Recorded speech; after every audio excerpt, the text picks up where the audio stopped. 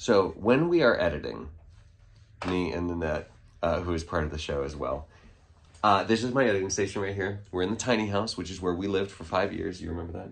Not the 5 years. Not really. She was a baby most of the time. We had an ERV that ran all the time. And the ERV is right now being serviced. I'm about to show you what is being done on it. And I just want to show you why this kind of thing is important, especially in a small space. We have windows that I can open, and that's the one that I open right there when I'm working in here generally. But on days when it is raining outside, which today was one of those days, opening the window becomes kind of a liability because we not only have liquid water coming in through the opening, but we also have a lot of humidity coming in. Also, of course, we're monitoring, and the carbon dioxide, if we don't open the window, becomes totally not healthy. And this, we're not so much worried about the carbon dioxide as we're worried about all the things that come with it, which of course includes our skin flakes and the gases that are coming out of us. We're off-gassing ammonia and formaldehyde and stuff like that into the space, all kinds of weird things, in addition to body odor and farts. Fart gas? Fart gas. So, in the mechanical closet in the front of the tiny house, this is a buffer space. Buffer spaces are like outside in every way except no animals, precipitation, or wind. The way that we look at enclosures, you should have every room in your house be either totally inside, totally outside. This is a totally outside space, but it is protected. We've got a little heater in here to make sure that our plumbing doesn't freeze, and that's hooked to a automatic switch that monitors the temperature. This is the brand new core that we're gonna be putting into this ERV. ERV has a paper or a composite core. An HRV has a metal or a plastic core. You can see the gasket here that's gonna provide air tightness all over the thing, and it's got instructions on it. This is the old core. And you can see that it's showing its age. So this is like corrosion from moisture. You can see some, this is just part of the door that wore off basically on it. But this is signs of condensation. Now what I want to show you is this is the outgoing air. This is stale air coming through and going to outside. This is fresh air coming in and going to inside. And this is where we have the issue. Cold and also the humidity. Both of those spikes are going to hit right here first. And so, yes, this growth might be an issue for you. And what you want to do is just take a whiff. And if that smells like something that you want the inside of your house to smell like, then great. The problem that caused this is not the nature of an ERV. The problem is that I installed this in the wrong place. This is in an outside cabinet. This would be the same as if you were installing this ERV in your attic or in your unconditioned crawl space. So this will happen when you have the ERV located in an unconditioned space. So don't do that. Do it like we did in our house and have this be inside. So the simple solution to this is we're gonna replace this core with the fresh core, and it simply slides right in.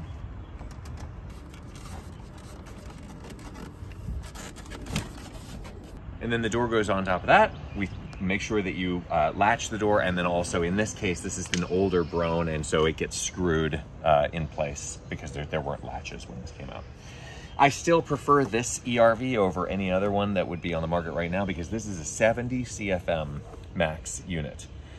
It's not an electronically commutated motor, an ECM unit, which would mean that it's infinitely variable and that you can dial up and down. This one, you just kind of choke down the dampers on it, which is what we do. It's not as energy efficient, but also I'm running this on the lowest flow possible so that I can have my house not be breathing more than once per hour, which is what we do with this house. When this thing is on, it's replacing all the air in the house once per hour, even at 30 CFM. So any other ERV is gonna be much bigger than this, and it's not gonna be like the configuration of this we were really limited by the space constraints. By the way, off topic from ventilation, but this is what happens when you don't have eaves on your freaking house, okay? Like that's water that's coming through the doorknob because we don't have eaves, and like gross. So just, if you have the chance to put eaves, this thing is built to go on the highway. So eaves would have torn off a long time ago. But anyway, like this is what you're getting if you build one of these modern houses without eaves, is you just constantly have water trying desperately to get in. Ew, it's not gross. worth it.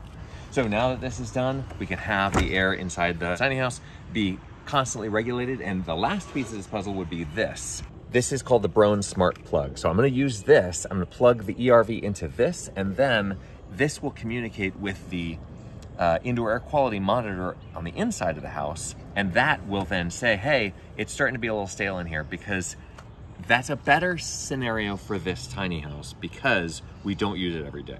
Back when we lived in this every single day, keeping the thing running 24 hours a day, when we were taking showers in there, we were using the bathroom in there. Right now, we don't take showers in there. In fact, there's no water even in the water bag because I need to do more work on the house. And the toilet, for a composting toilet, if you want to see a whole video about what composting toilets are about, ours is actually taken completely out of the house, because if you let it sit dry for too long, you get these fungus flies showing up and they're gross. So this is going to be useful because then it will just run the ventilation when we need to run the ventilation. It'll be able to tell when there's a person in there because the VOCs, the CO2 will spike. And then at all other times, it will not flood the house with humidity, which would then make the dehumidifier run longer, etc. Maintain your systems. You got to check those filters. You got to replace the filters when they get super filthy. You got to wash them at the very least. You got to replace your core. You got to remember that someday this machine's going to die and you're going to have to replace it with something else. And at that point, we're kind of screwed because I don't know what else is going to be the perfect shape to fit in here. So anyway, do better than we did on configuring this thing when you're doing one in a real house. That's one of the problems with tiny houses. Hope you comment below if you have anything else to add about ERVs in general. Like and subscribe. Tune in next time.